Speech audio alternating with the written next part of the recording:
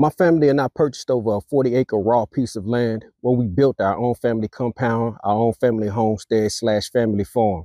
Many people would say that we're lucky, but I would say that we're informed, and most importantly, we're blessed. Blessed with the knowledge and the information on how to do a lot of these things. Here's something that the major bank institutions don't want you to know.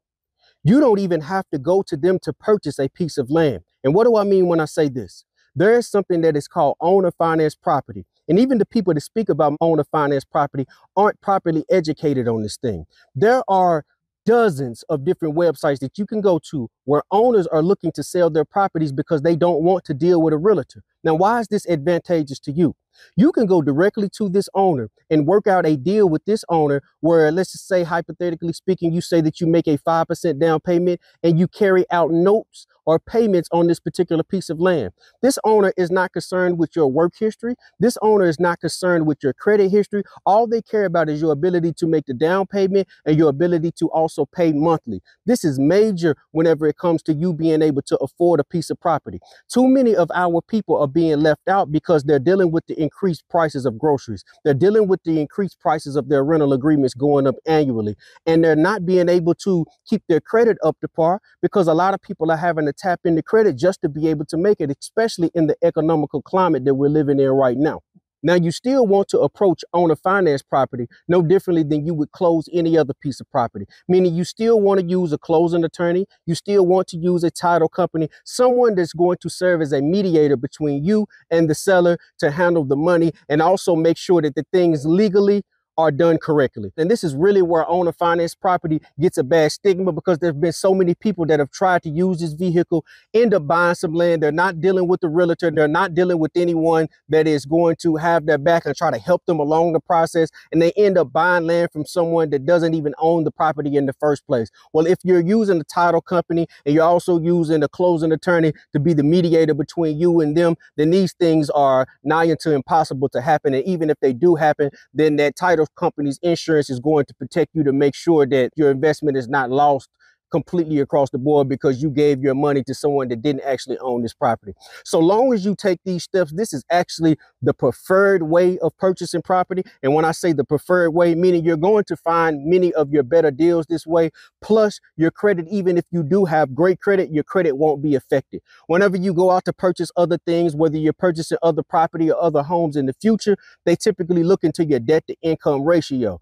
Well, this property will almost be what they call a ghost property, simply meaning it won't even show up on your credit at all because you never used your credit to qualify for this particular piece of property. So again, this is a powerful tool that many people don't know much about or simply don't know enough about to be able to use to purchase land and become a landowner. We're big advocates for first-time land and first-time property owners, hence the reason that we created the book, How to Buy Land When You're Broke and Build a Family Farm. Not enough of our people know about these tricks and strategies. These are the reason that we put this with a plethora of more things inside of the book. You can click the link below and purchase the book, and hopefully it can serve you and your family greatly on your mission to purchase your first piece of land and your first piece of property, even if you're trying to buy property with bad credit. My name is Aisha Yar, and this is the 40-Acre Comeback.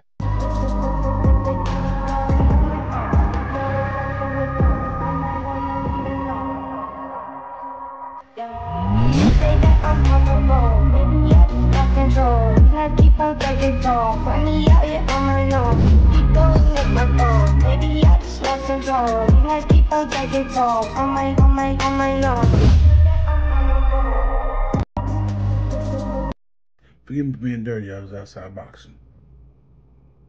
We've seen this mask nonsense before. It's about 5 to 10 years ago. Look how much more details in these masks. Family, it ain't always us. It ain't always the immigrants. Sometimes it be these white supremacists, the dominant society, getting these high quality, probably $2,300 masks that look like us. That brother that mask look like one of us. Like he could be one of my cousins just with a thicker beard. Don't be disillusioned. Don't think they wouldn't put these things to use. That ain't just for a prop. I apologize if you had an appointment today, but I have to cancel if I also have your card today and I'm supposed to be done with it. You definitely gonna have to wait till tomorrow because I'm definitely not about to be sitting in this I have a mask on, but I'm definitely going home. I just want y'all to see what's going on. I'm not sure how close this is to the shop. It don't look super close, but I mean, it looks super close, but yeah, I'm just not about to, I'm not risking it. So I'll catch y'all tomorrow.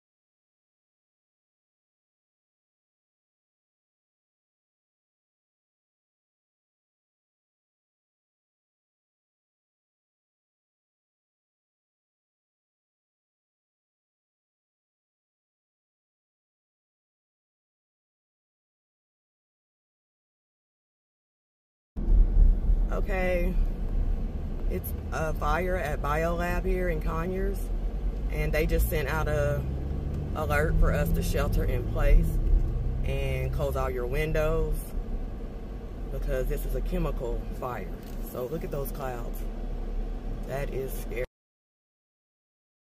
This morning, a strike is looming at ports along the east and Gulf coasts that could cost the American economy billions of dollars per day and potentially lead to shortages for consumers. A strike of this magnitude would cripple the U.S. economy. Dock workers represented by the International Longshoremen's Association are threatening to go on strike Tuesday. The strike would affect 45,000 workers and close to 36 ports from Texas to Maine. Analysts warn a walkout lasting more than a week could lead to major supply chain disruptions. Anything imported could be delayed, including fresh produce, toys, alcohol, and vehicles and parts. Some experts warning if you need your car repaired, get to the dealership now. If there's a prolonged strike, you could see shortages with fresh fruits and vegetables. Obviously, the automotive parts sector will be impacted. The Port Workers Union is demanding higher wages and a ban on automated cranes, gates, and trucks. The U.S. Maritime Allowance, representing the ports, claims the union isn't bargaining in good faith. The Maritime Alliance has filed an unfair labor practice charge with the National Labor Relations Board in hopes of getting the union back to the bargaining table before Tuesday's contract deadline. Andrea Fujii, ABC News, New York. Now y'all want to see some wild shit? This the Kroger. This the Kroger over here on Jimmy Dye's and god doggone damn, where we at? Harbor Franklin, the new one. The new one, look at this. You got people on the side of the road, no power. Look. If you're looking for a baby mama today, this might be the way. I'm just saying, cause they outside, you got gas, you might get you some ass. Look at this shit. Dancing on the side of the road. Oh, it's gonna get lit. They getting gas from over here somehow. Look at this shit, y'all. There goes some groceries. Get her. Oh, ask her. You should have asked her if they taking cash in there. So it really did happen. So it's not being covered that much in America. When Netanyahu was called up, the delegates walked out. And invite him to address the assembly. They invited him up, watch. His mic went out a little bit. Order, he's gonna call for order. Order, please. Because they're walking out. Ladies and gentlemen, order. Like the world is standing up in areas and America's just not gonna stand up. We gonna sit down. Order, please. Like our country's on the wrong side of history, and as the members of this nation, we just gotta feel like we're on the wrong side of history too. We're supporting, like, against our will, our tax dollars are supporting the wrong side of history. This is wild. And then we might have to pay for this in the long run. This is crazy. piece of, I can't say that on her. The crimes that were committed by the West against the rest of the peoples of the earth are their crimes and no one else's. You were responsible for the transatlantic slave trade that ripped millions upon millions of people from their homes, from their families, from their cultures, and you invented the whole concept of white supremacy to try to justify your... We know that we're in a fight. If they want to fight, then a war is what they're going to get. I've been a longshoreman for over 23 years. And one thing I do know to be true, gas has went up. The cost of living has constantly went up. And throughout these 23 years that I've been on the waterfront, we've only asked for $2, $3, or maybe $5 over the course of the contract. We've done our part. And now we're asking, hey, you do your part. Because during the pandemic, we never stopped working. Imagine that a hospital is looking for a type of blood to be shipped to it. And it's on the ship that I'm working on. But it's pouring down raining, lightning. We can't stop working. We got to get that box off so that hospital can continue to drive and save the people's lives that they've been working on. So that's where we're at with it. And we just want to be respected for it. And I think it's high time that we demand that. And we're long overdue. Automation is serious. Yeah. Because when you bring new automation in to take away from our jobs, you don't make means for that person to have a job. They're pushed over to the side and they can't do their job that they've been accustomed to doing. What we're asking is allow our people to continue to work in this industry without going to get an extra job to make ends meet. Allow us to take care of our families like we've been doing with the wages that we currently have in place. Continue that trend. That's all we're asking for. And if we have to sit out 2 days, 2 weeks, 2 months, we're prepared to do that. We not falling for it, Cardi B. We not falling for it, Offset. Sorry. We know the powers that be put y'all up to this. Sorry, we know about everything that's going on. We know the mayor of New York just got indicted and he has ties with P. Diddy. And we know that because right before he got indicted, he gave him the key to the city. We know that Russia is sending threats and NATO is preparing for a huge number of casualties in a potential World War III. We know that there are port workers about to go on strike and that spells doom for America. Because for every day they're on strike, that is supplies that are pushed back for an entire week. Meaning if they go on strike for even 4 days, it'll be a month of backed up supplies. We know that the current presidential candidates are doing everything they can, pulling out all the stops to win this election. We are locked in as a country, as a people. We are ascending. We see everything that's going on. You can't run from this. No matter who put y'all up to this, to distract us, to distract the people, to create drama. You can't run from this. The people see through this. We know everything that's going on and we are locked in. Sorry. Let's see what you liberals have to say now that a founding trustee of the Heritage Foundation who wrote Project 25 openly endorses Kamala Harris. So is she pro Project 25 now? Yeah, I want to hear you liberals justify that. Grand Rising, everybody. I had to make this video because due to the information that's been coming out from Candace Owens and other sources, this issue needs to be addressed. This situation has destroyed the left's argument in reference to the character of Donald Trump, or you don't like him, or whatever other reason you have. And I say that because a lot of people out there, especially my people, are voting for Kamala because she's black, when a bunch of us have been saying, no, she's not, for a while. Now it's pretty much coming out that her paternal father's side is straight Irish. Now, it's all alleged, but the way the documentation is coming out, it's proven, it's being proven that it's true. So, since that's the case, it's kind of showing that your argument of voting for her for that reason, and we gotta make sure that we voting for her because she's one of us and all that, no, that's gone. So now what's your reason for voting for her? But here's the thing, and this what makes that go deeper. If they have been scrubbing the internet and doing everything they can to cover this up. And it's proven that they were doing everything to make it look like she had Jamaican heritage. That wasn't just her. It was her and the Democratic Party. The reason why I say that is because you factor in her book. When did her book come out? She didn't do that on her own. She had backing to do that. So they want to portray her to be something that she's not. And that, for me, shows how disingenuous not only she is, but also the Democratic Party. I'm not going to say that the Republican Party is perfect. I'm never going to say that. But what I will say about Trump is that you know exactly who he is, and he don't hide a damn thing. You're not going to be able to dig up something on him or whatever. It ain't nothing about being disingenuous. He is who he is. For me personally, I can respect anybody that's like that. I'm talking about anybody that's like that. It doesn't matter who you are. And in this instance, it's frustrating because the sad part is when you talk about the Democratic Party and what it has become, they do their best to play on people's emotions.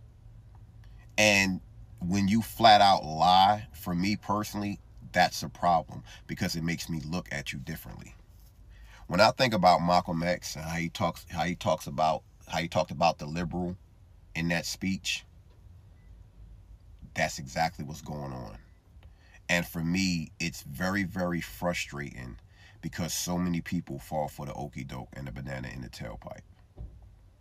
So anybody who gets it, y'all know who you are. I salute you. If anybody comes in these comments and you refute anything that I'm saying, I know what I'm dealing with. I know where you stand. I'm not even going to respond to you because guess what? There's no reason to. Because your outrage should not be on my video and in my comments. You need to be calling out the Democratic Party and the Kamala Harris Biden campaign because this was a plan. And that to me is where things should go when it comes to your vitriol and all that shit. It's honestly and truly sad. When you got truth tellers out here like myself that consistently we do our best to just put the information out there. That way you can go check for yourself. But you want to come at us sideways, all I can do is shake my head. But I also know there's people out there that are just confused. That's why I don't stop. I'm always going to put the information out because in my personal opinion, it's the right thing to do. That's just me. That's how I roll. That's how I operate. I've always been like that. I'm not going to force anybody to do something they don't want to do. I'm just going to give you the information because bottom line is you got left, you got right, and then you got the middle. So many people are in the middle and they going back and forth like, which one should I rock with? And I always tell people you go with your gut. But when truth starts to come out, you can't deny it. And that is the reason why, I told people this. I made a video saying this. With her running, she was a flawed candidate because there's so much stuff about her people do not know. And now is the chance for everything to come out. And when things come out that people were not going to like it.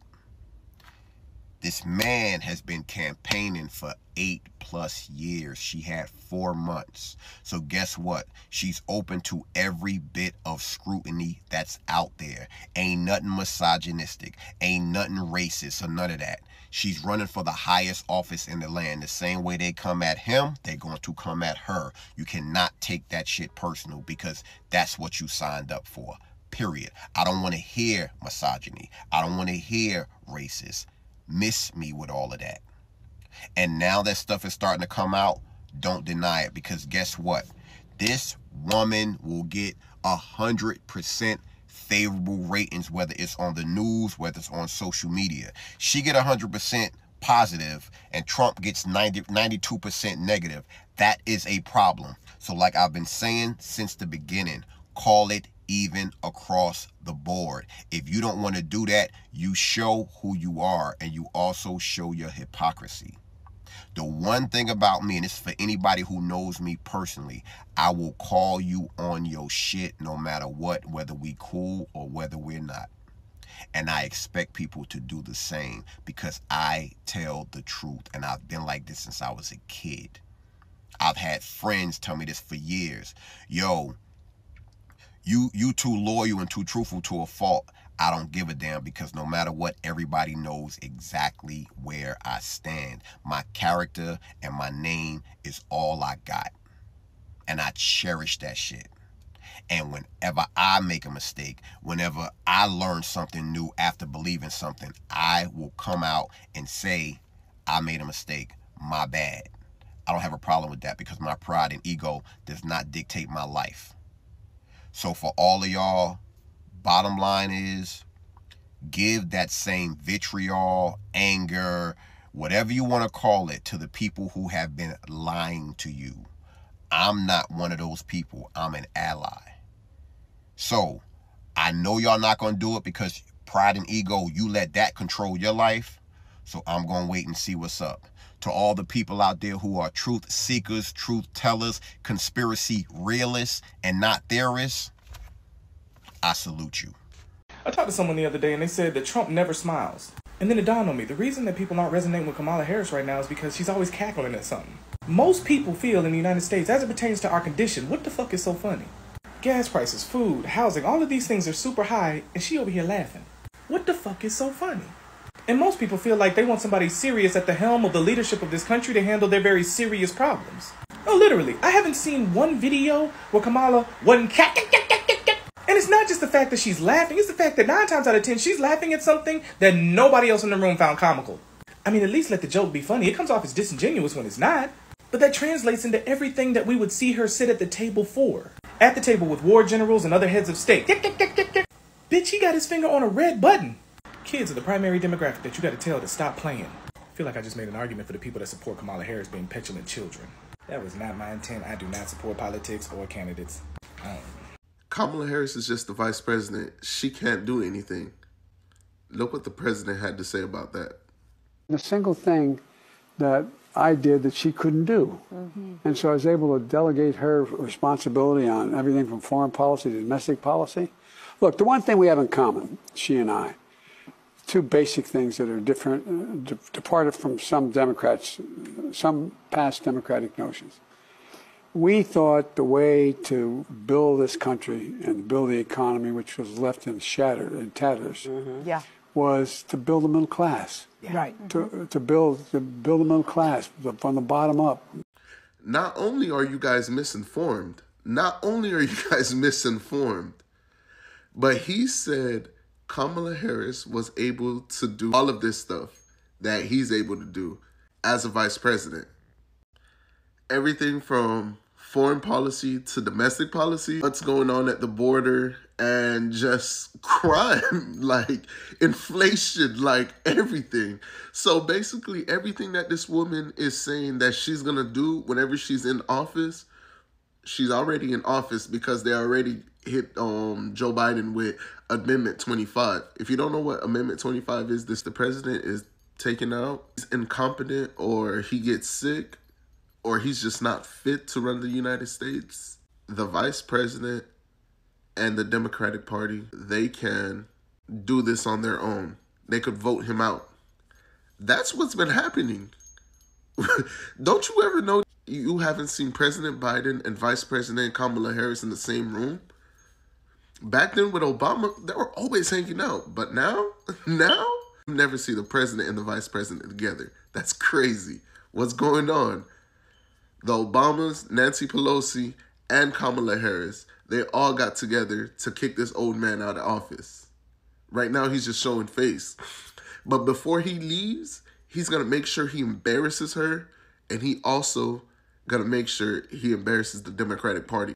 He's trying to say it, Joe, and he values himself above everything else. Well, I'm not sure he even understands what he's doing. I do have a question for you, Mr. President. This year marks the 30th anniversary of the Violence Against Women Act, which you call your proudest legislative accomplishment in all the years you served as Senator, Vice President, and President of the United States. Brought up the 30th anniversary of Violence Against Women's Act and how they support it. They say they support it so much. But that same act, it's Act 7909. It's Violence Against Women by Illegal Aliens Act. There was 266 votes that says yes, pass it. 158 votes that says no, don't pass it. Wouldn't you imagine 158 Democrats said no? Like, they said no, let's not pass that act. Let's let these illegal aliens do whatever they want to our women in the United States, and they will still be granted citizenship. They still will be treated like human beings. Just the same people that were calling Joe Biden unfit to serve. It was really hard to watch, and it kind of pains me to say this today, but I think President Biden needs to step down and be replaced. You do? If we want to defeat Donald Trump in November, I absolutely think that. And I think Biden's team saw it coming. I think that's why they pushed for an earlier debate, so they'd have time to change course if needed. But they've got to act fast, and I would implore those closest with the president to have the very hard conversations they're going to need to have, and not just for political ramifications, for humanity, for his integrity, and for his legacy, which, I mean, that's all on the line right now. And Whoopi Goldberg, Whoopi, you're two-faced for what you be doing. Slandering that man, knowing damn well y'all were great friends. That's sick. She likes me. She even put me in her movies. I was just going to say. She put me in her movies, right? A long time ago. So how much did I judge? Nothing. Like they say in the It was a preview. Whoopi, I love you. I'm telling you. And they're trying to humanize them and change your idea about who this guy is. Don't fall for that. Trump. You're talking about. Talking about Trump. What's up, family? So, well, I came across a video that showed that Biden literally just made a political contribution to the Trump campaign. And as vice president, there wasn't a single thing that I did that she couldn't do.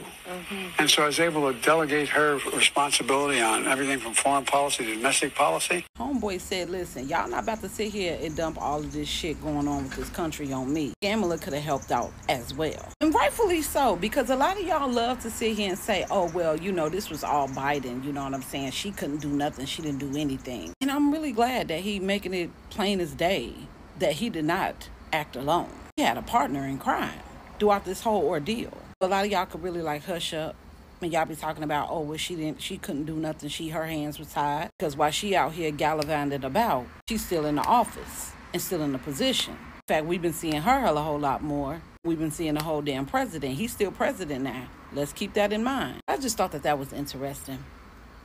You know, it was just more, it was more interesting than me seeing him put on the actual MAGA hat. This one right here, ooh.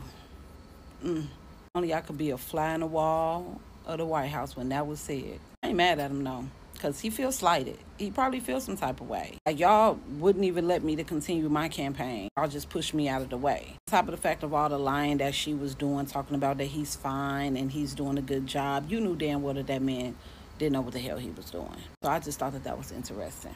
But hey, let me go ahead and get my popcorn, honey. This about to be a hell of a show. Trump or Harris? Oh, Harris all day long. Harris. Why? Because she's black. Because she's black. A black female. Okay, yes. So tell me something you like about Trump and something you don't like about Harris. Oh, there's nothing I like about Trump, but hey, if Obama chose Biden, he was good enough, and Biden chose Harris, she's good enough for me. What's your biggest policy that you're looking forward to that Kamala's going to implement? Hopefully student loans. I'm a nurse, so I want that. So So what you mean as far as student loans? Pay something, take something away from me. But as far as like immigration, you know, the economy, any policies you looking forward to from Kamala? For those who say these policies aren't for me, what do you say to them? Well, if you are hardworking, if you have the dreams and the ambitions and the aspirations. Do you know the opening word of the indictment says 2014? 2014, they've been investigating him for 10 years and they still allowed him to become the mayor. So that video is hilarious. Go watch it because you need to laugh. A couple things here. His scumbaggery was always very evident to me and lots of other people. It was always like, how did he get here in front of our faces? A couple things here. I feel like they're trying to make black men the face of like usually white male crimes and criminology, racketeering. And I said this last year. Have Diddy going down for the entertainment industry, there's a whole industry behind him and executives that go well above him. He's a minion.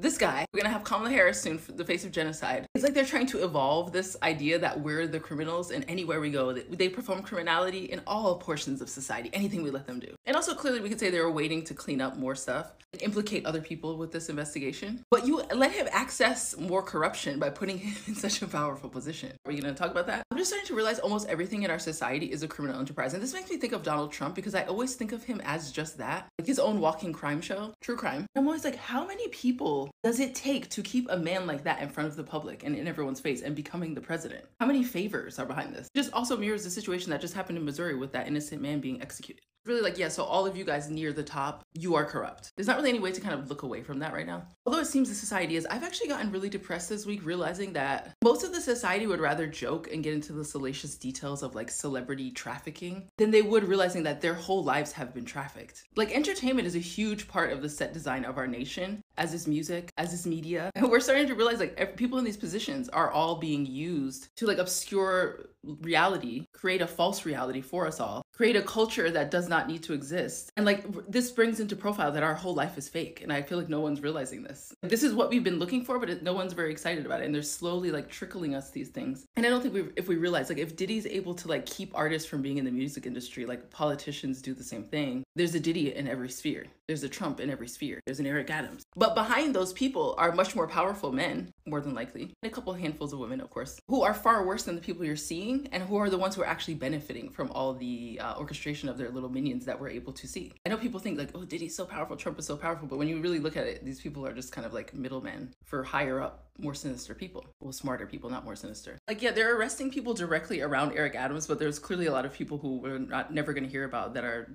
clearly implicated in him becoming the mayor. Also, how long do you investigate someone for before you like actually clack down on them? Like you should have clacked on him before he got into the mayor's office. And then they're like supposed to be trusted, but it's like, oh, you're showing how incredibly untrustworthy you actually are. Ugh. And the pagers in Lebanon, like things are getting a little unreal here. And I don't feel like it's like clicking with everyone. I hope it is. I just don't feel it because everyone's waiting like, who else is on the list? What tapes are there? It has to be all of them. There can be no one who is safe. Well, just starting to make me realize how like actually buttoned up this is. Like I've known this for a long time, but I didn't know it was this sort of overt, I guess. So close, so right there. Like the thing with the governor in Missouri, like he's very closely linked to the crime, the original crime that he put someone to death for. And then Eric Adams, like they've been watching you and like everyone around you kind of knew this was gonna happen, it seems like. 2014 in New York City, nah, everybody knew about that. If this was like Topeka, Kansas, I might think of this differently, but New York City, come again. Dallas police officer convicted of murdering Botham Jean in his own apartment 6 years ago will soon be eligible for parole. The case attracted national attention, as you probably know if you've been around here, sparked protests around our city.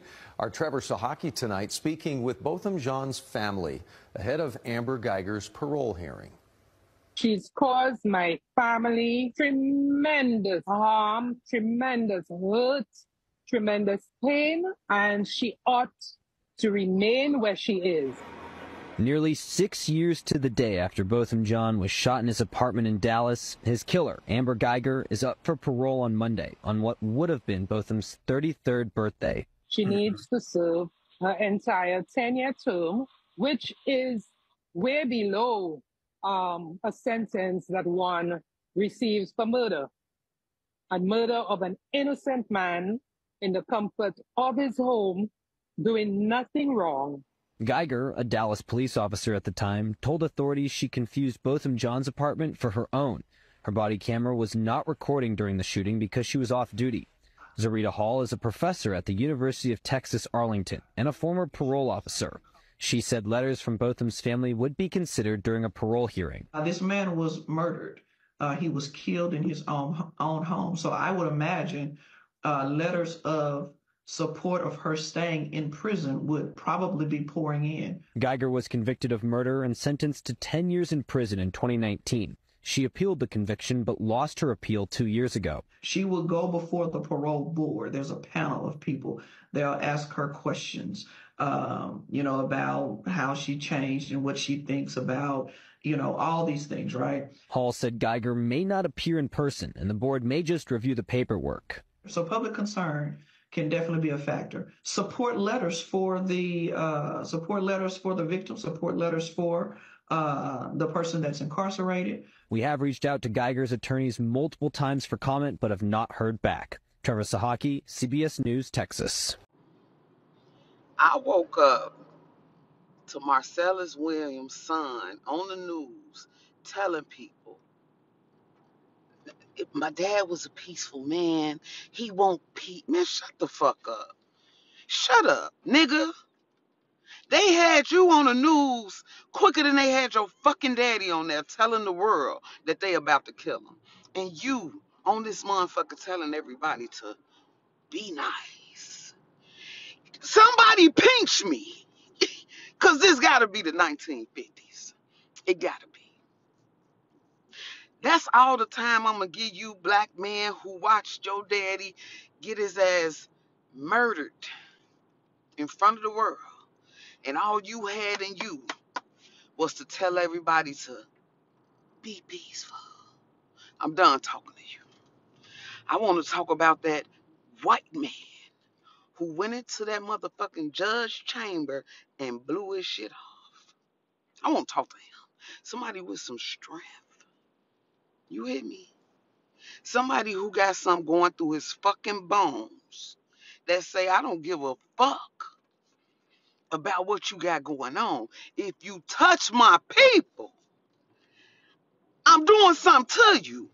I just want to congratulate that white man. Yeah, I want to congratulate that white man. Me being a black woman who's never in my life dated a white man. See, I'm going to point that part out because y'all like to get on here and say, oh, y'all, the black woman love to praise the white man. No. I'm going to tell you what you really did, nigga. Y'all sat on y'all ass and been the weakest motherfuckers to the point where the white man is the man. Let's leave it there. Like you literally got black women sitting back watching y'all be the weakest motherfucking links, and y'all don't want them to be intrigued with strong, powerful men. Now the fucked up part is that they power come from standing on the necks of black men. But you motherfuckers won't get they motherfucking boot off your shit at all. What you expect? I mean, the women fight for you, you fight the women. You feel me? Shit, a smart black woman somewhere cuddled up in her motherfucking soft era. Alone or with a white motherfucker footing the bill. You not finna tell me she wrong for that. Now, when we get to the day where we look across and we can see the kings and the queens and the gods and the goddesses and they look like us, then I got a problem with it. I got a problem with you going to the other side. But right now, why you motherfuckers don't share every time you get the opportunity to show that bitch I'm the king. I'm the God. You get on the motherfucking news and you be submissive. This is what I call submissiveness. That black man got on that motherfucking news and he submitted to the killing of his father. I submit this. I am okay with this. That's what y'all want black women to do too, ain't it? I know you cheat, you lie, you might kill me, but I submit. Fuck out of here. So family, as you can see, the reason why I put these two videos back to back, Amber Guyger's about to get out. You know how they're, oh, she did us so wrong. She should never get out. But your son was hugging this broad. We saw this in real time. And shout out to Jason Black. He said they were going to try to let her out early. And sure enough, they tried to. This is the response we need to have going forward. You saw that sister was saying Marcellus Williams' son peace and hugs and tranquility. Basically, F you. We're not doing it no more. Your father was just murdered. State-sanctioned murder. Because they could. Not because he actually did anything wrong. DNA proved he didn't. And you're kumbaya, kundalini spirits, let's hug and pray and all that. Damn that. That's the energy we need to be on going forward. Letting these little stepping petty Negroes know we don't give a damn who your son is. We not standing by injustice and letting your child talk crazy, because what happens is that puts a target on our backs, on our children's backs, aunties, uncles, nieces, nephews, whatever. We're not letting it go. People portraying white people as being racist and told that we hate black people. One thing, right now, they're trying to misconstrue things here, and the Haitian people are trying to act like they're African Americans that have been here and born and raised here. They're trying to portray themselves as a black American. They're not black Americans, you know. And I want to know why are these people being coddled and pampered and giving us beautiful life, a life better than I live, off my tax dollars? You know, what's going on with that? And there's a couple of things, a couple of rumors I want to know about Haitians buying guns in pawn shops around here, having people, citizens, go into shops and buy a bunch of guns and distribute them out. I don't know if that's true or not, but if that's true, that needs to be stopped. You know, I don't know, why do they need guns? What are they scared of? Man, they getting the red carpet treatment, man. This is wrong. You know, we are second-class citizens. The citizens that were born here, we become second class to a bunch of people that don't even belong here. A bunch of chaos has come to our city because of the immigrant situation. If we took on a problem from a third world country that is not our problem, why are we taking care of this and supporting this? You know, why don't these people go home and fight for their own countries they seem so proud of?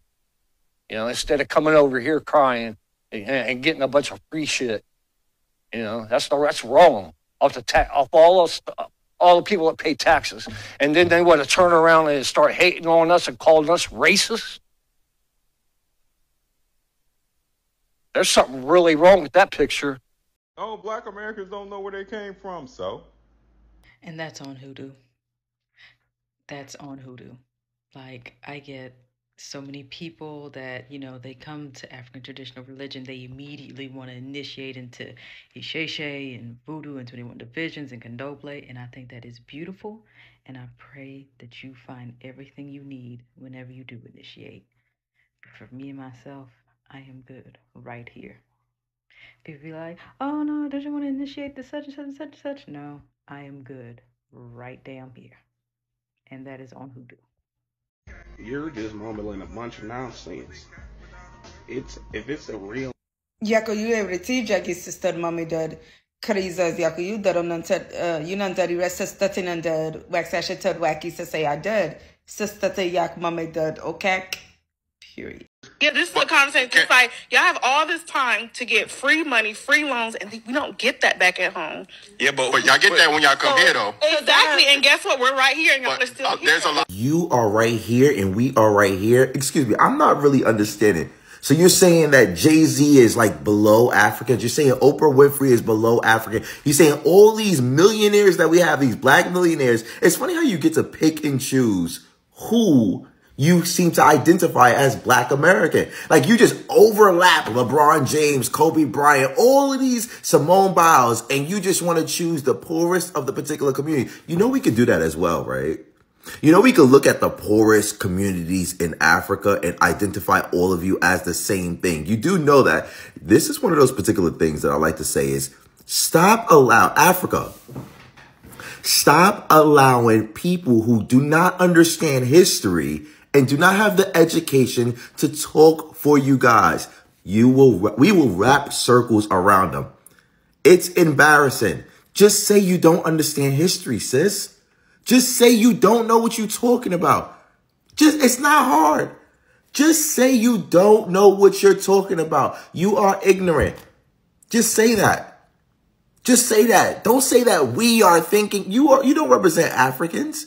And if you do, let's not talk about the identity of Africa on a global standard.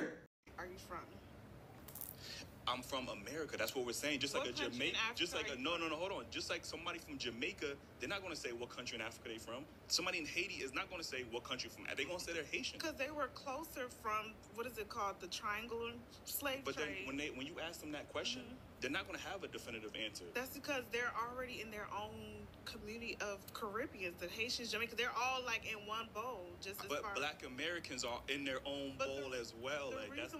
I normally don't speak on stuff like this because I don't like diaspora war conversations, but the obsession that some Africans have with African Americans is literally killing me. Like, you're doing too much at this point. One, we're lazy. We're not lazy, babe. There's Black billionaires with a B, Black millionaires, there's Black doctors, there's Black lawyers, there's plenty of Black people getting their education. I'm getting my master's right now. Hello? Have you ever been to an HBCU and see the graduating class of Black African American doctors, everybody getting a white coat? You never seen that before? Now, me personally, I'm not about to be a doctor because that's not what God called me to do. But I'm getting my master's in business because I'm a businesswoman. Two, this whole we don't know where we come from thing, babe, it's been almost 600 years, okay? 600 years. My great-great-great-great-great-grandmother and probably more greats was born right here. Period. For y'all to turn a really sad and sick situation and flip it around on us and make it seem like there's something wrong with us because of what happened, insane. But anyways, we know exactly where we come from. To y'all, this country is just a place to go when you need to come up on some money, but this is our home. This is our culture, our dances, our music, our sound, our style, everything that you love about America. That's why y'all keep coming back. We started. And in fact, the opportunities that y'all have, the whole reason why y'all are even allowed to be over here is because of us. Because if we didn't fight for certain rights, if we didn't fight for certain things, if our ancestors wasn't getting beat up and all this other stuff by people in the street, then you wouldn't even be allowed to be over here. Like, do you see the irony in that? But yeah, this is a country. This is our home. This is the home that we built. The reason why you're on a podcast right now is because Black men started it. And they're giving you a platform. And even still in said platform, you still feel comfortable enough to spew your negative racial stereotypes and be disrespectful in their face. And it's so like acceptable to be disrespectful to African Americans to where they literally, it goes right over their head how ironic it is that you're on their platform and you're gonna steady disrespect them and their culture. I don't understand that. And then lastly, this is the last thing and I'm done. I swear I'm gonna wrap it up. It's only African Americans. Only. Have you ever seen an African interact with a white person? They're the sweetest person in the world when they talk to white people. And that is what is crazy. And I'm not trying to group all y'all up, but it's a large percentage of y'all. When they talk to white people, they're so polite, they're so forgiving, they're so understanding, they're so, it's like they have a whole level of respect for them. We're in the same country. They don't go up to white people and be like, oh, well, you don't know where y'all from because they weren't even originally here. They have this huge respect for white people. But they feel like they can come over here and they feel like they have this superiority complex. So not only can I treat white people better than you, even though we look just alike, but I can disrespect you in your face and then disrespect the history of why you're here, your ancestors, and be like, oh, well, you don't know where you come from. The person that you're being super friendly to, his ancestors is the reason for that. That's insane to me. And I'm gonna just end it like this. If you don't like African Americans, don't be here. You know what I'm saying? Like, I don't understand how hard it is. Like, if I felt a certain way about Ghanaians and Nigerians, I'm not about to go to Ghana. and I'm not about to go to Nigeria because I don't like them or I don't respect them. Simple as that. Pay attention to this comment right here. Stop infantilizing these people. They know our history, but they don't care, which is why I have no problem taking it to the gutter with them whenever they start talking slick. First, I respect that. And you're entitled to do that 100%. But me, I can't do that. I represent a lot of different people throughout Black America itself, and I can't talk crazy. I have to be educational, informative, because I feel like this is what they want. And when I say this, I do not mean Africa. I mean pale. I personally believe that this is just a decoy. We're dealing with colonized, institutionalized people who've been dominated by other particular people for a very long period of time. So all the information that they have, yeah, it is their fault for not being educated. I understand that, but I'm not going to resort to fighting somebody who is below my class in weight when it comes down to these particular situations. I have to just feel embarrassed for all the other Africans who this person is speaking on the behalf of. And keep in mind that it's not all of them that think like that, but all the people that are educated or open-minded are just not on the internet. The OGs, the older generation that's actually mindful and know what they're talking about. They're not on social media. So we can just sit there, bring back shame, and embarrass them. They're diabolical. But for me, I always do it from an educational, informative message because there are other ethnicities that can watch and learn from us. We are not barbarians. We are not diabolical. We are educated, informative pioneers. As a conscious African, I must push back against this constant display of ignorance by some African people against African Americans. African Americans must know that this is not the sentiment of a majority of African people. The constant disregard and disrespect of African American accomplishments, of their struggle, of their grace, of their excellence, of their fortitude must stop. It is embarrassing. It is heartbreaking. African Americans must know that this is not the truth. If you ever get a chance of visiting the continent, if you've ever visited the continent, you will know that you are loved, you are supported, and you are embraced as a member of this African family, because you are a member of the African family. And this display of ignorance by Africans, especially those Africans who have decided to settle on this soil, on American soil, must understand that it is because of the struggle, it is because of the sacrifices of African Americans that we are able to be here, that we are able to enjoy these things. And so you are exposing your own ignorance speaking this way. Stop it.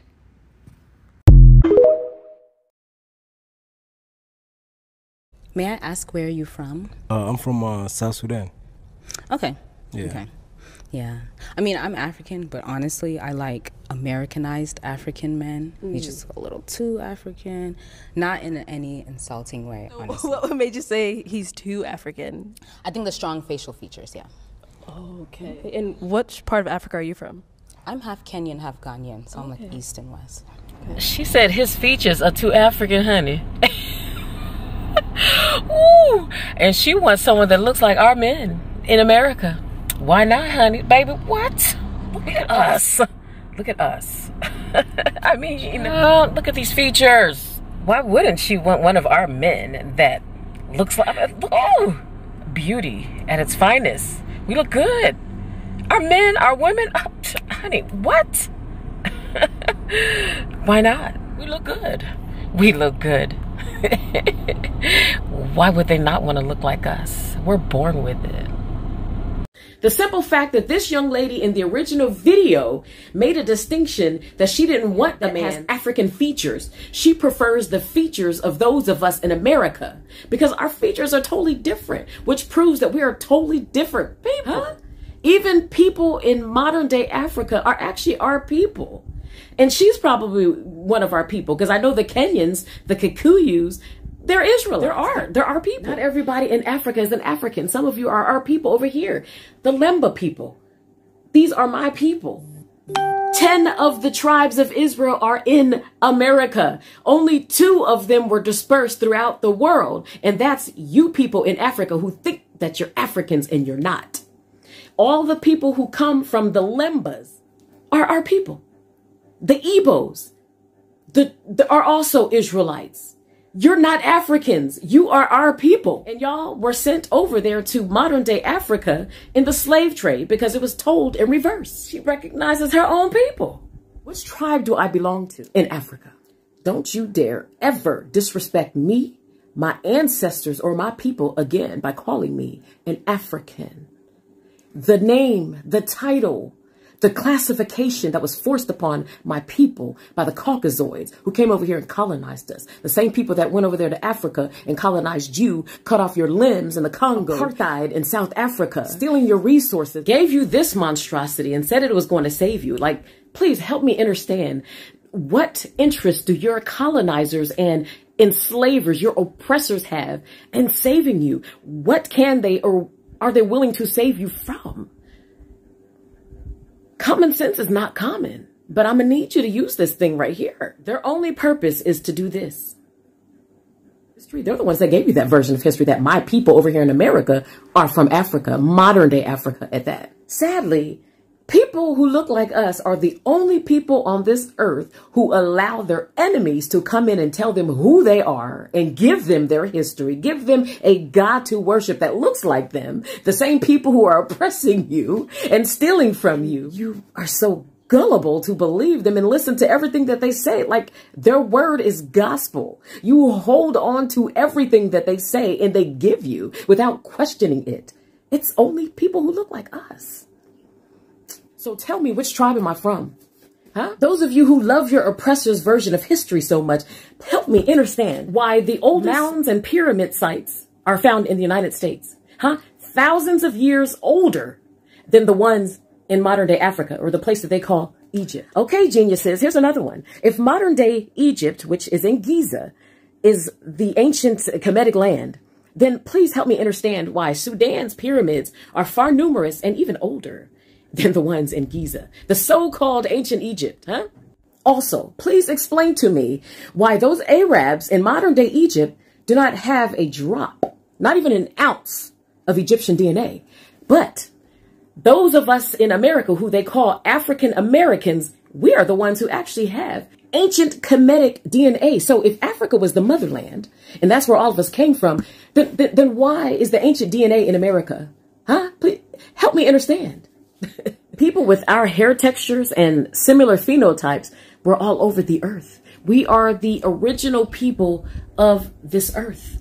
We were everywhere throughout the four corners of the earth before the pale-skinned people came down and started colonizing us and stealing everything from us and giving us a God to worship that looks like them. Prior to the Americas being colonized by the Anglo-Saxons, it was notated when explorers came here to the Americas that there were dark-complected people who were actually from Africa. They were immigrants from Africa, as you can see here, that were scattered throughout North and South America and cohabitated with some of the indigenous tribes. They described them as being immigrants from Africa, and they also described their skin complexion as being very dark. These dark-skinned Africans mixed with some of the native tribes here in America. This entity that's credited for slave trafficking us and sex trafficking us all the way through Europe and into Africa made notations himself that, number one, there was gold here, so we did have rich resources.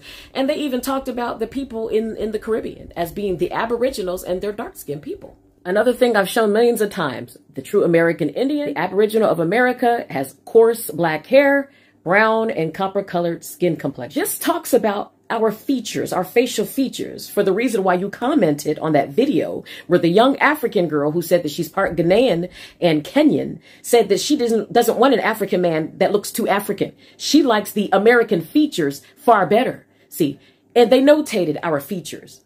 They said that our nose was different, our whole face was different, our face structure was different. Our features were bold and free, and it distinguished us from other natives of other parts of the world. Not only are our features in America different from other natives all over the world, but our skulls are totally different as well. Wake up, stop regurgitating false history, and learn the truth about who everybody is. Africa are you from? I'm from America. That's what we're saying. Just like a Jamaican, just like a hold on. Just like somebody from Jamaica, they're not going to say what country in Africa they're from. Somebody in Haiti is not going to say what country from. They're going to say they're Haitian. When you ask them that question, they're not going to have a definitive answer. That's because they're already in their own community of Caribbeans, the Haitians, Jamaicans. They're all like in one bowl. But Black Americans are in their own bowl as well. They know Black American culture is real. The reason they're saying it's not is because they have assimilated to it and they have appropriated it and they don't want to give respect to where it's due. If you go up to a Black person who grew up in America or the UK and you say Black American culture is not your culture, Jordans, that's not your culture, rap music is not your culture, that will upset them because it will give them a sense of an identity crisis. They all know Black American culture is real, and what you guys need to do is call it out every single time you see it. This shirt of mine, that's Black American culture, and I know it's not part of my culture, but guess what? I acknowledge it, and I give respect to where it's due. I still love it. You're still not going to stop me from saying nigga, but guess what? I can say it, because I'm Black. However, I'm still going to give credit to where it's due. Black American culture is real. It's not the same as Nigerian culture. It's not the same as Black British culture. It's not the same as all these other cultures. And all these other cultures have also appropriated heavily from Black American culture, and they will never acknowledge it. It makes them upset. Why? Because it gives them a sense of identity crisis. Call it out every single time you see it if you're Black. I think that Marcellus Williams did murder Alicia Gale, and I think you should too. The most dangerous slave of them all is the one that's raised inside the house. And they do not feel the chains because those chains are in their mind and mouth. He can justify outside atrocities with gifts received just for himself. And he does not consider that twist of fate that would see him in the shoes of someone else. And true to his training, he would be ashamed to see the situations he sees his brothers and sisters in. And true to his training, he'll be convinced that he's somehow better than them. And true to form, he will shovel the gold to add to his master's hoard, used as a small connection to pull the strings for his master's shield and sword. And one day he will realize that he is just a tool being used, and will be cast down on his first mistake when supremacist mates have their point to prove. So here's my message to you, my mediocre Uncle Tom. In the end, it won't be us but them that will remind you where you're from. Now you see this tether? The reason why I put it back to back is because initially I was like, oh, he on the level. Black Americans, hey, don't check that.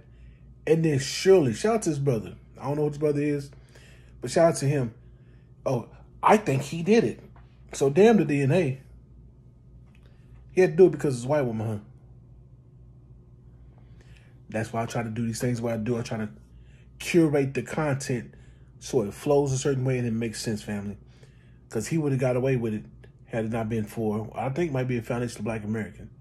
He's in black and white, and I really can't see the top of his head. Even though I'm bald headed, my daggone self, I got old pictures, you can see I had a hairline. That one clip would make it seem like he's valid. But you see the next one, he's like, oh, okay, you're tethered. It is what it is. Why do Black Americans keep asking me if it's safe to visit Mexico? You're a Black person living in the USA. I think you're asking the wrong questions. Don't let the US propaganda get to you. We don't have sundown towns. Hi. Guatemalan here and Black American, but I don't need to be of that region to tell you why Black people do our due diligence before traveling anywhere, including to places like Mexico or Guatemala. Because there's this thing called global raciality, thus globally anti-Blackness. But let's not get into the global sphere. Let's talk about Mexico specifically. And you may be thinking, why is a Guatemalan talking about Mexico? Well, there's a lot of shared histories and cultures to keep it short, not to mention they are right next to each other, separated only by a nation-state border, which is a colonial abstraction. So the reality is anti-Blackness and anti-indigeneity is a part of the cultural fabric of Mexico. For those who may not know, there's this thing called the casta system, which dates back to colonial times, which positioned Black and indigenous people at the very bottom, and those legacies of that hierarchy are still alive today. How so? Well, African-descended and indigenous people in Mexico and Guatemala continue to fight for their sovereignty and equity. For example, Maya movements in Mexico are actively fighting for indigenous sovereignty, land rights, environmental protections, cultural preservation, and more. And Afro-Mexicans, who have long been marginalized and excluded from national narratives alongside indigenous groups, were officially recognized for the first time in the 2020 census. Activists have been fighting for greater representation and recognition of Afro-Mexican rights, pushing for access to basic services services like access to education and healthcare in their communities. So when you tell Black Americans don't fall for the propaganda, the implication is that we're blindly believing something that is unlikely to be true. We are intelligent enough to be curious about the racial dynamics of a place prior to us traveling there, and for good reason. It seems like you may be proud of your country, and you may want to make it look like it's not a racist place. There are beautiful things, people, cultures, knowledges, etc. in Mexico, like there are in the US, like there are in Guatemala. That said, I usually remind folks of this next quote in the context of the US, but I think it may apply here too. Malcolm X said, "You're not to be so blind with patriotism that you can't face reality." Like the US, Mexico is a nation state. It's a colonial enterprise that was founded through unethical means. We have to contend with this because if you love Mexico, how could you work to improve it if you turn your gaze away from its issues? Just something to think about. I intended this to be a constructive addition to the conversation you have opened for us. Because they're actual Africans. They're like actual animal chimps. And they don't care. 30 St. Petersburg, Florida? Does that ring a bell? Oh. Damn, it sounds like a library in this bitch. What's going on? You sitting there all quiet like a church mouse, dog. God damn. What was that you were saying? I bet you didn't wake up this morning thinking the chip was gonna do that to your ass now, did you? Now let me ask you another question. Who is Is that you? Oh, he got his whole life. Don't tell me that's you, big dog. Not like this. You don't look like a to me. Usually are nice people. You look more like a Ryan. You know, Ryans are hateful people. Sorry. My bad. You want a piece? You're really gonna ruin a 14-year-old's life over? Oh, no, don't do this. No, don't play the victim. Listen to me carefully, you fucking recessive chromosome. Okay, don't play the victim now. You knew exactly what. Now, didn't I say a couple videos ago? Since we delineated, the Tether's starting to have the infight. They're infighting. See, they've been able to focus on us as a collective. Now that we've delineated, we pull back and say, I'm cool. You can hold your own nuts. That tribalism, they can't help themselves. They can't help it. They are tethers. They fighting anywhere they can. They can't help it. We pull back, and now it's your fault. See, it's the Sudanese. It's the Ethiopians. No, it's the Ghanaians. And that's what kept us running around in circles. And I'm so glad we've delineated. Be one, family. If you're this color on TikTok, I want you to log out, create a burner TikTok account, and go look at your FYP page. I want you to look at the stuff that they show of Black people. Like, all that classy, super sophisticated, well-curated Black content that you would like to see going up and down your feed, you will never see that on the FYP of a brand new TikTok page just created. Take this as a social experiment. Create a brand new TikTok account and go look at what they put on your FYP page. I just find it real weird and funny how white people will criticize the hell out of Black people. Like, it always be some type of stereotypical stuff, and I really realize that it's really hate. They will make fun of us for liking fried chicken and watermelon. Like they don't eat Raising Cane's and Wingstop. According to the grocery stores, that's the #1 bought meat in the fucking country. And I feel like y'all do that because y'all don't have a culture of y'all own. If y'all knew how to season meat and fry it, y'all would be eating the shit too. Fried chicken ain't the only thing Black people like. But what's wrong with it though? That's like me criticizing Hispanics for eating tacos. It's a part of their culture and y'all don't have one. All y'all know how to do is change things and add casserole to the end. Add fucking cranberries in your salads. Y'all don't have a fucking culture and y'all criticize Black people for having a culture. Y'all criticize Black people for the creative names they come out with and y'all try to label it as ghetto because all y'all got Johns and Marks in your family. I realize y'all white people really just hate Blacks. We are the dominant race. We are the blueprint. And y'all can't stand it. We the strongest. We the most athletic. Y'all don't like that. So y'all try to find any way to hit us below the belt.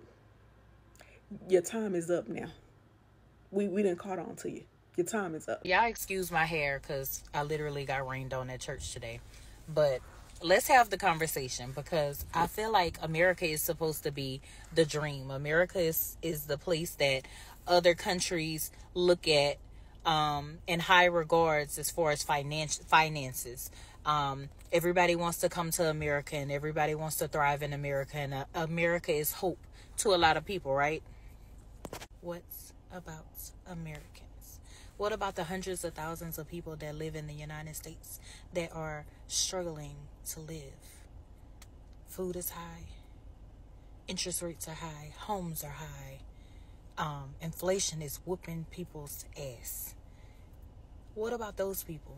What about the people that's, now that Roe versus Wade was overturned, you got to have these babies, whether you want a baby or not. So what about the single mother that's sitting up here trying to make ends meet by herself because the daddy decided that he's turned away and he's gone wayward, and she's stuck having to raise children? How does she live? Rent is $2,000 a month for a 2-bedroom apartment. Like, a loaf of bread now is $5-6. Let's have a real conversation. What kickbacks do we as Americans get to be in America? People who run the United States play with my intelligence and tell me that you can't help a veteran that stood up here and served this country. You can't help him. You can't help a child that's in the hood that don't have no food, but you could send trillions of dollars to another country to help them out. Oh, and let's not talk about how you gonna fund the war. Said war that we ain't even asked for. Like, you gonna fund this war by adding 23, 24, 25% worth of taxes additional on me. Oh, okay. I'm just supposed to sit here and be happy because I'm in the land of the free and the home of the brave.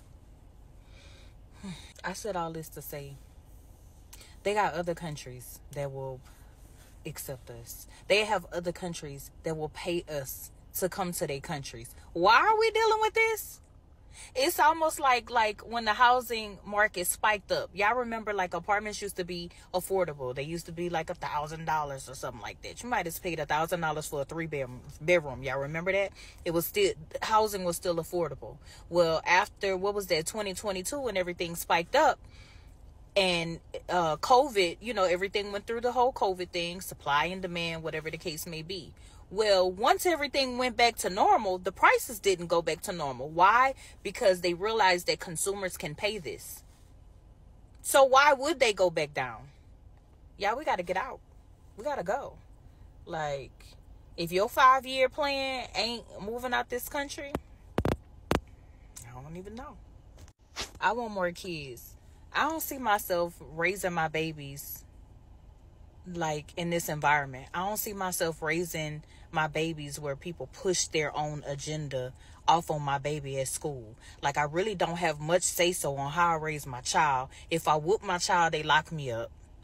If I don't whoop my child, they lock him up. Come on, man. It's time to go. We ain't going nowhere. We staying our ass right here. You can leave. I think she'll tether. Because I think she's in New York. Listen, it's like a New York accent, so I think she'll tether. You see how they do? Get a little hard. Flee, flee, flee. Tether, please. Caucasian men love fucked up wig. And here's why. Even down through history, black women have always been known to be women of valor, women of power, women of substance.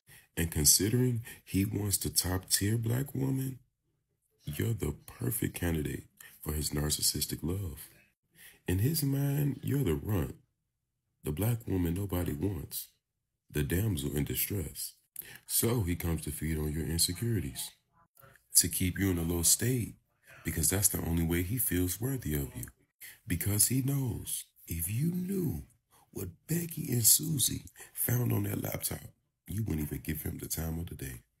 And considering he knows you trade in cream of wheat for grits, you are the perfect opportunity to flaunt his false masculinity, giving you the unnatural parts of a man.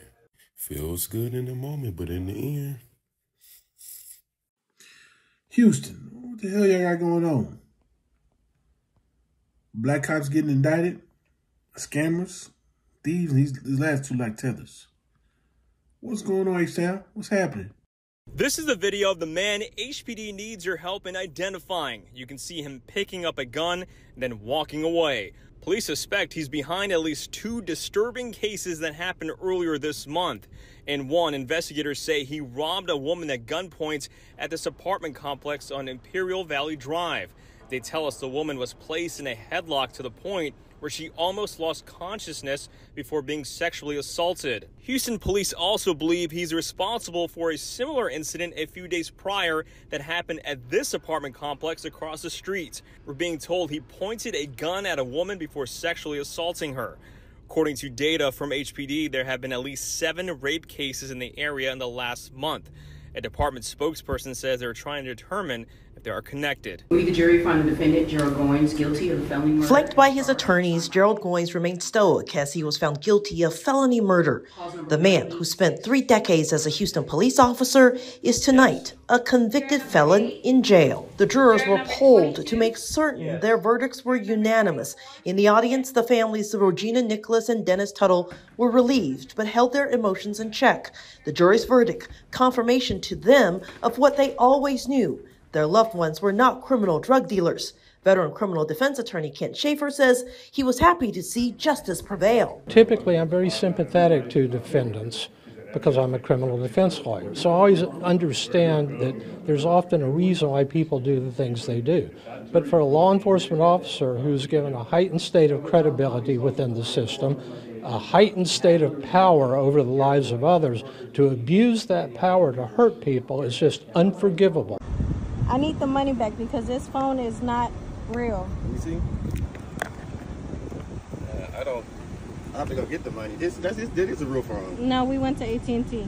And they're behind you and the police is on the way. So right, I get the money back? No. Let me go get the what's your She's behind you. She's behind you. We got you on camera. We got your stuff, everything. We got everything.